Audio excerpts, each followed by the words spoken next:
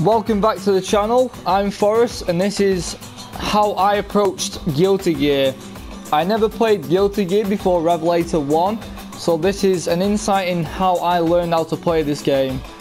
For the record, for those of you who don't know who I am, I have the Platinum for Guilty Gear Xrd Revelator 1, and this is probably my favourite fighting game of PlayStation 4. So, the first thing you want to do is you want to play tutorial 1 through 7. Once you've completed that, you need to do it again under 10 minutes. Now I did this myself, so I'm not going to tell you to do something that I didn't do. The reason why you want to do that is because it improves your muscle memory and it improves what retention you're actually getting, like you're understanding what's going on, because you'll be getting faster at doing it. I don't care how many times it takes you to do under 10 minutes, just keep doing it. Once you've done that, then play all 5 minigames until you completed all 5 of them.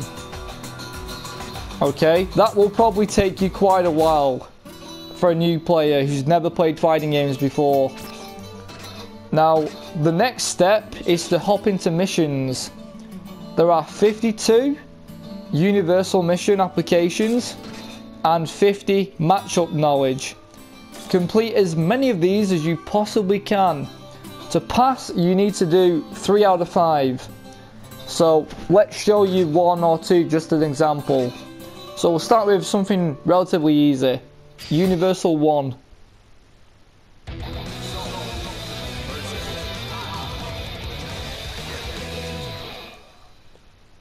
This is the only fighting game that teaches you stuff like this. So, they want you to forward dash, and then close range triangle, long range triangle. Wasn't close enough. There you go.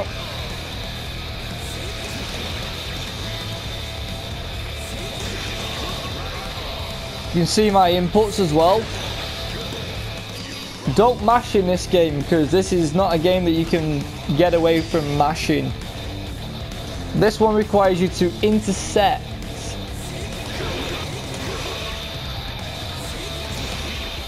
So this is teaching you about distance. So once you've done as many of these as you possibly can, it is time to go into training mode. Training mode is very important. So before you even think about choosing a character that looks cool or you want to pick up, you need to play the easier character first. So you've got a few choices.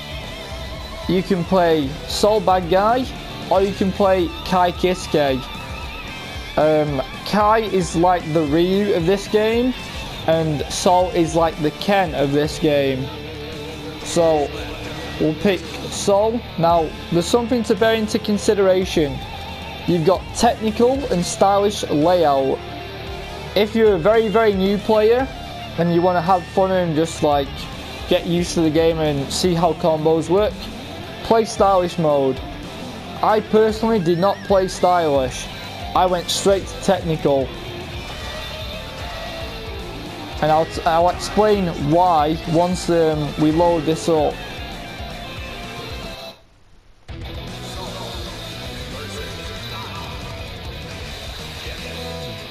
Because there's a lot of archetypes in fighting games, and Guilty Gear is no different, right? So you've got 25 characters and they all play very differently.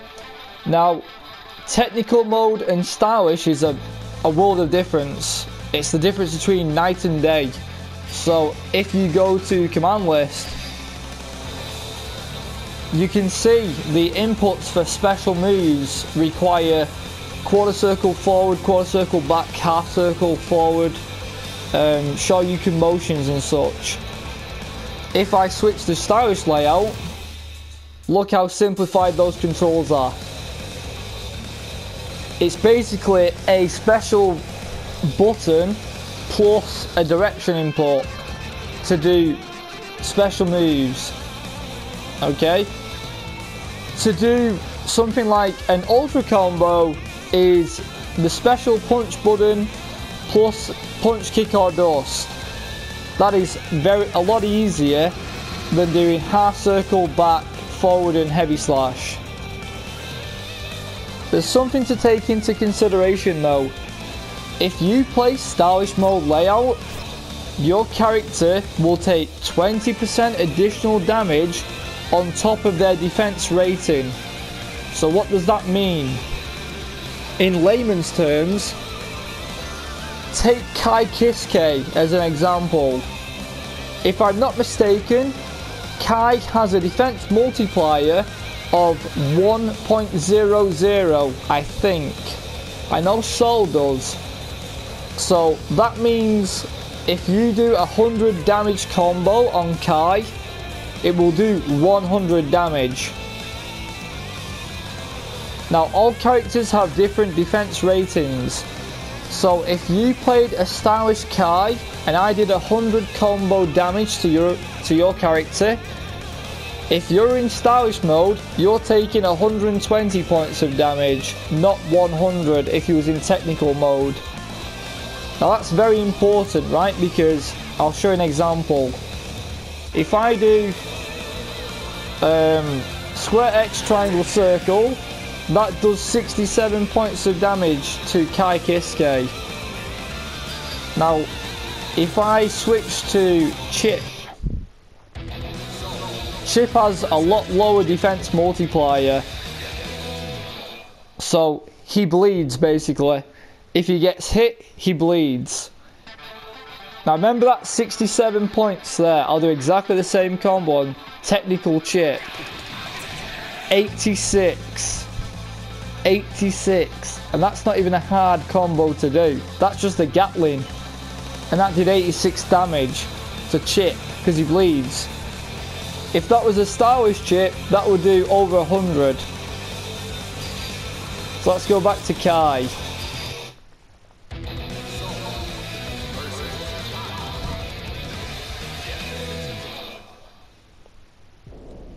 If anybody has any questions, leave them in the comments by all means. So, before you do anything else, learn your normal attacks from a standing, crouching and aerial position. So we'll start with neutral, standing. So you've got 5 attack buttons in Guilty Gear: punch, kick, slash, heavy slash and dust. If you're observant, you'll notice the punch, kick, slash and heavy slash are actually color coded to correspond with the face buttons of your control pad. So square is whatever, like pinkish, so that is punch. Kick is blue, triangle is green, circle is red, heavy slash.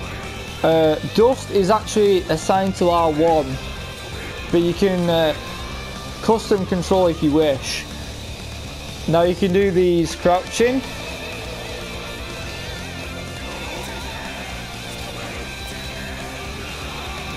and you can do them neutral jumping.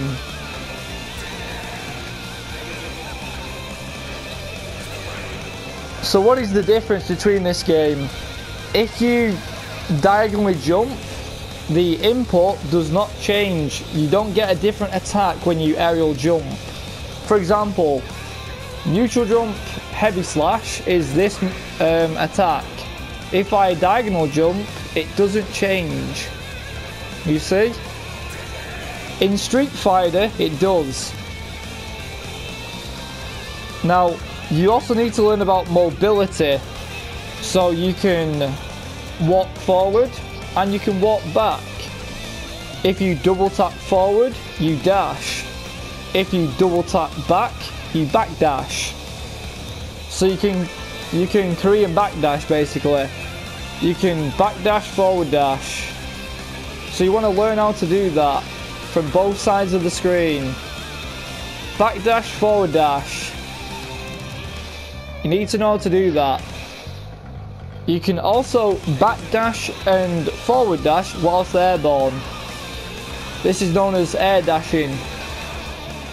So you need to be able to do that from 10 times forward and back in a row on both sides of the screen.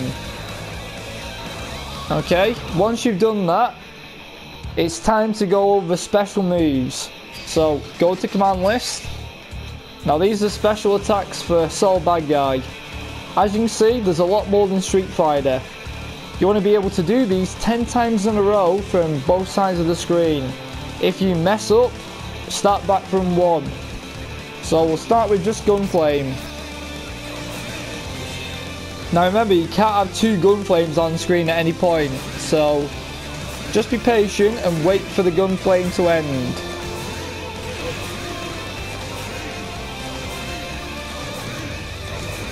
So once you can do it from one side, do it from the opposite side. You see that shit? My inputs are on so you can see my input display. And you want to do that for all these special moves. Even DPs. Just start DPing people. Again, do it from both sides of the screen. Because you're not always going to be on the same side, are you, when you're fighting? Learn about grabs, because grabs are very powerful. Why are grabs powerful? Okay, that only did 56 points of damage, yeah? Characters in Guilty Gear have 420 hit points. Now, when you land a throw, we'll get into these later, you can actually convert into damage if you've got tension bar or meter resources, essentially. So once you can throw, you need to be able to do air throws, something which you don't see much of in Street Fighter, apart from a few select characters. Once you've done your special moves, go back to command list and do the overdrives, and then do the instant kill respectively. So that's an overdrive. We'll do it again just because the first hit missed. Then you can do Dragon Install into the same super, and as you can see, that did a hell of a lot more damage. You see the damage there? We'll do it again just to show you. That did 146 points of damage. If you Dragon Install, not grab, that's the one I want. Look at that, 232 damage. Awesome, right? You need to do instant kills as well. So this is Soul's instant kill. Now if you're observant again, look at his weapon, that's a lighter. It's not a sword, it's a lighter. That's how crazy Guilty Gear is.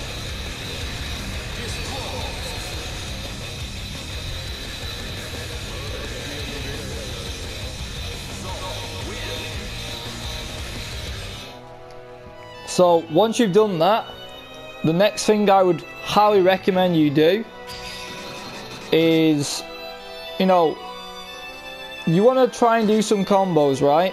Because all the hard work that you've just put in, there needs to be a payoff, right? There has to be some benefit of you doing that. So let's just do some special moves.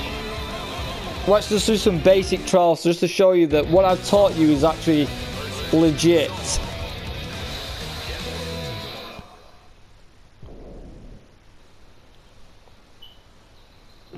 So, Gunflame, if you did what I told you to do, or I recommended you do, these you can piss, because you can do them 10 times in a row from both sides by now. So these you should be able to piss.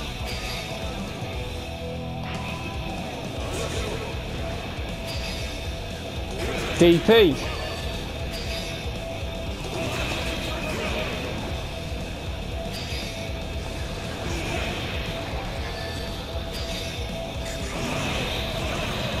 It's like taking candy from a baby.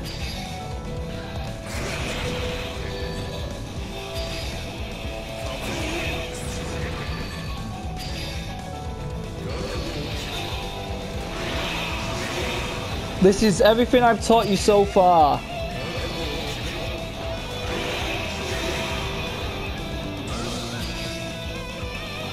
Drag and install.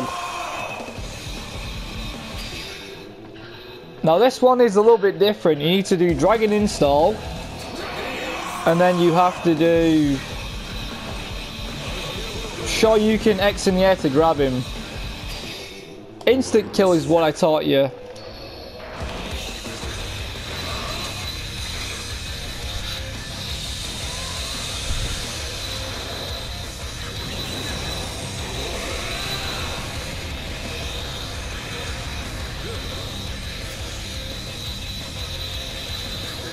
So, you just done all special moves there. Now, you should be able to do some of these as well because they're Gatling combos, right? So, what is a Gatling combo? If you are dialing a phone number on your phone, there's not much timing required to press the buttons. Like, it's not a strict timing like in Street Fighter, because Street Fighter is about linking moves together, which is frame specific. So if you press, say, 4 digits on your phone, you can take that and take it into this game. It's like square X triangle circle, for example, like that, or square X triangle down R1. That's a Gatling. That's exactly what that is. This one you should probably have no problem doing either. This one you shouldn't really have any problem doing. You're just doing a sweep and hit confirming into Volcanic Viper into a knockdown. This one I don't think you'll be able to do yet, but you might be able to if you know about jump cancelling. So let's go over jump cancels. In Guilty Gear you can jump cancel and you can do a lot of things from that. You can super jump as well, or high jump cancel as some people call it. So how do you high jump cancel? Press down and then immediately press forward. You see the smoke? That is a high jump cancel, or a HJC. Some people call it super jump cancelling. I prefer HJC. So a jump cancel means, let's say crouching circle, yeah? So when you land crouching circle, press up when it hits. You see that shit? Do it again. So you can combo into an air combo, essentially. Like that. If you can learn how to do that, then you should be able to do this combo challenge. So let's do this one. There it is. Easy, right? This one you should have no problem doing either. It's quite easy. Remember when I told you about air dashes? This is where air dash becomes apparent. So you can get quite far just from learning what I've taught you. There's Blitz Shield. That one is a bit more complicated. It's 2 jump cancels in one. Let's go to Dust, because I didn't really explain Dust very well. In fact, I haven't explained it at all. This is going to be probably like a 40-minute video because there's so much to cover. So hopefully people stay for the duration. So what is Dust? We've already established you can do that kind of a dust. Now you can also do a raw dust that sends the opponent flying. Now there's 2 things you can do off that. you can hold up after it connects and you'll get like that animation. You can also do dust and hold forward and get a different animation. So for this specific trial, you need to do the up one and then be able to do an aerial combo. If you learn how to do this, you should be able to do this trial. Like so. Let's go back to training mode, because if you can do special moves from one character, then you can do them with pretty much any character. It's universal. But there's a lot of things we still need to establish and you need to learn, or you need to be aware of what they do and why they're important.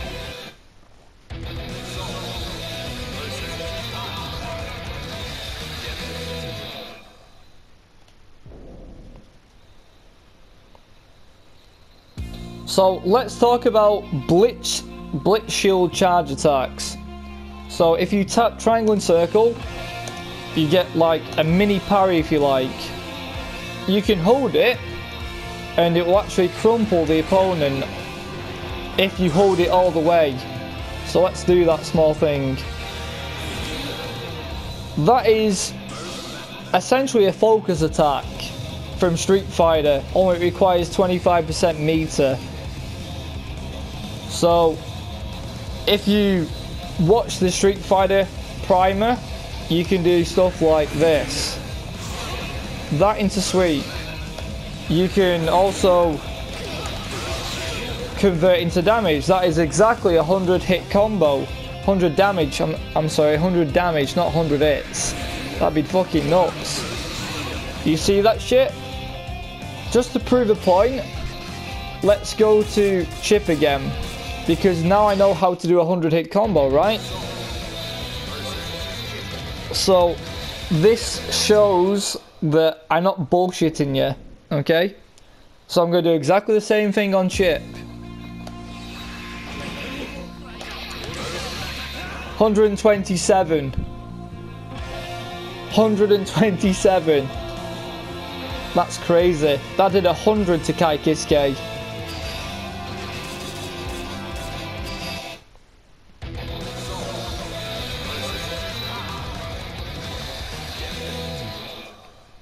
So, shield is very important because you can do a lot of things from blitz shield. You can blitz shield, dust, and then do an aerial combo. Or you can do the other version, so you can blitz shield, dust, and run forward. Okay? You can also do like DP, knockdown, and then try to apply pressure. So you need to be aware of that. There's also burst in the top left hand screen. So what is a burst? Because Street Fighter does not have burst. It's basically like a get off me kind of thing. You can also use it to enhance the damage of one of your overdrives.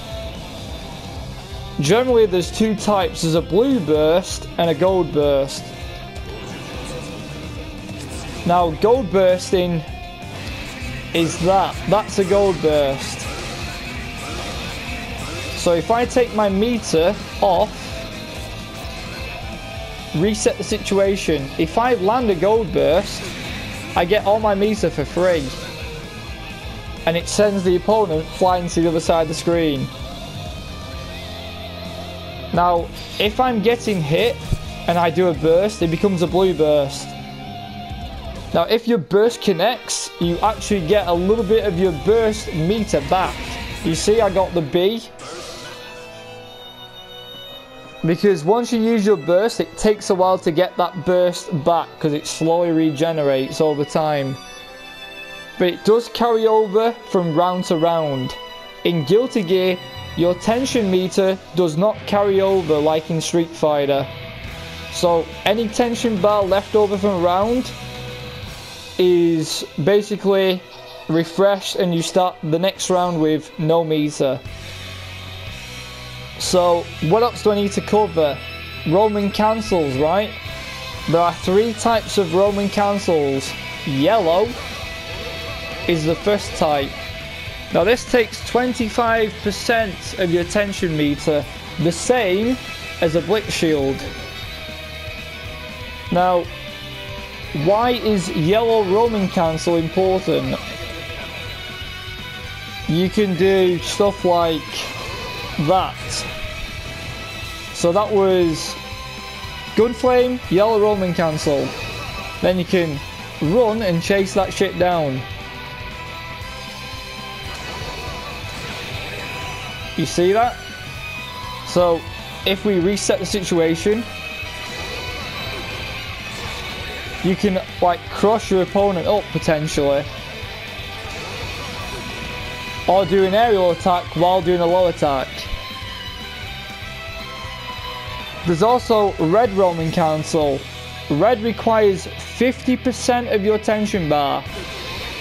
That's red. So as soon as your attack connects, you can do a red cancel. You see? Red is generally used for combos. For example,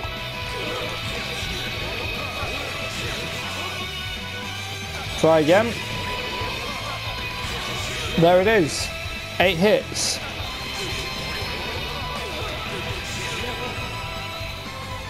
The final type of roaming cancel is purple.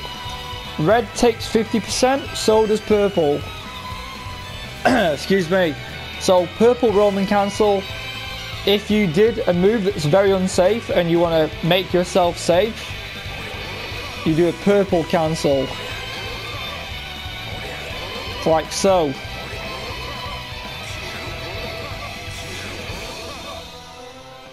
There's also something called negative edge. You might have seen it a few times. Negative edge means if you continuously backdash, you get danger, negative penalty, and that would take your entire meter bar away. So let's demonstrate that purpose. Where's the meter? Backdash. I lost all my meter. Did you see that shit? Now, the next thing you need to know is danger time.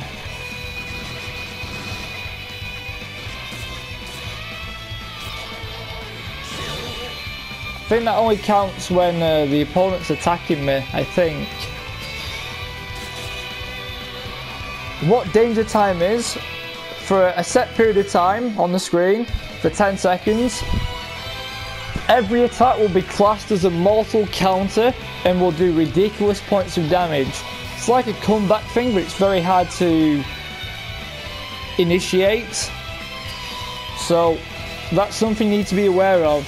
So is RISC level. Now you're probably thinking, what the fuck is RISC? If I set the dummy to block, you'll notice there's a little bar that is filling up when my opponent is blocking. So the way it works is, once that reaches 50%, it begins to flash. So if I hit my opponent now and he didn't block, I would do a mortal counter. And he would take a lot more damage.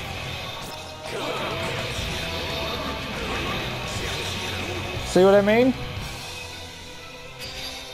I'm trying to think what else I need to explain. Tension, sight burst. Also, if you're a new player, press triangle and view these facts and questions because they're very, very, very useful. Like, what's a roaming cancel, dude? Press that. And they teach you what roaming cancel is, how much bar they take, how to use them, when to use them, a lot of applications that they teach you. Like, yeah, you need to take advantage of that. just show you a few of these. What kind of characters are there I can use? Standard type characters, power types, speed, mix up heavy characters, grapplers, you know, stuff like that. So once you've done that and you're very comfortable, you can go back into challenge mode and try and do some more advanced combos. Now, once you've become proficient at using Soul Arcai, then you should pick a character that you want to learn how to play. So if you like charge characters and you don't have the best execution, pick Leo Whitefang. If you want to pick a character that is more technical, that is a charge character, pick Mei or Venom. If you want to be a mix-up character and your execution is very, very good, pick Chip. If you want to play a grappler, pick Potemkin. There's a character for every type of play. If you want to pick a juggle character or someone with a lot of mix-ups, play Heion. You can play Ramlethal, you can play Raven, command grabs. There's a character to suit every situation and every playstyle. If you like parrying people, play Baiken. If you like ninjas, play Answer or Chip. Because that's what I did. I learned how to play him because he's got link combos. He's not like the rest of the cast. Then and only then should you try to pick up a character that you want to play. So let's say you want to play Leo, because you know Leo's fucking badass, right? So if you want to play Leo Whitefang, go through his trial mode. I will do primers for the characters that I know how to use in the future. For characters that are easier to pick up and characters that I like to use. So there's something you need to take into consideration for a new player. If you're doing a charge motion and you're doing this, people know you're charging.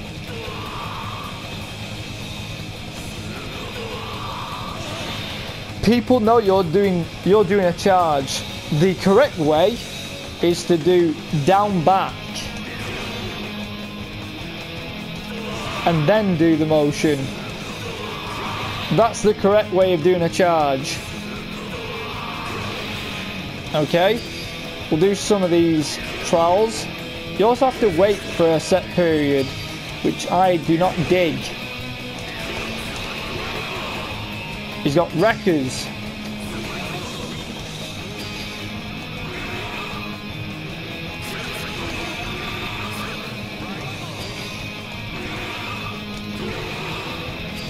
So just go through their challenges.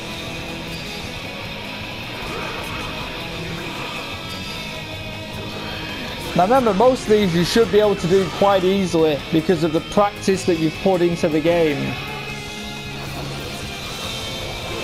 The anime.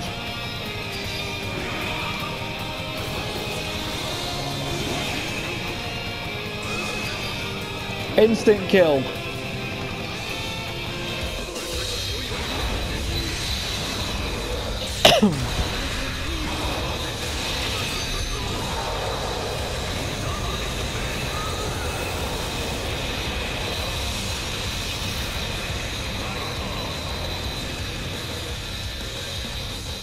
One thing that you need to take into consideration that I forgot to mention real quickly, if you do your instant kill, in fact I'm going to show you. If you land your instant kill, then it finishes the round obviously because it's an instant KO, right?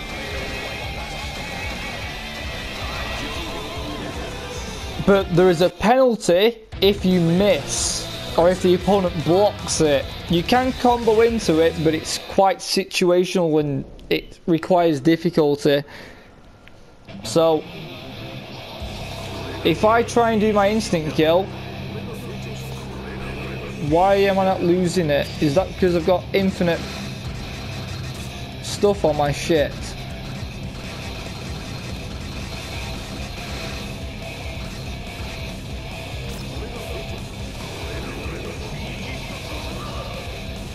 Oh, that's why. That's why. Let's do it. If I miss, where's my tension bar at? You lose it. So you no longer can do blitz shield attacks, you can no longer roaming cancel, you can no longer do overdrives, you lose the ability for the entire round. So it's a very risk reward kind of system about instant kills. Thank you very much for watching if you've stayed this long, and stay tuned for future videos. Feel free to like, comment, share, subscribe, and I'll see you next time. Peace.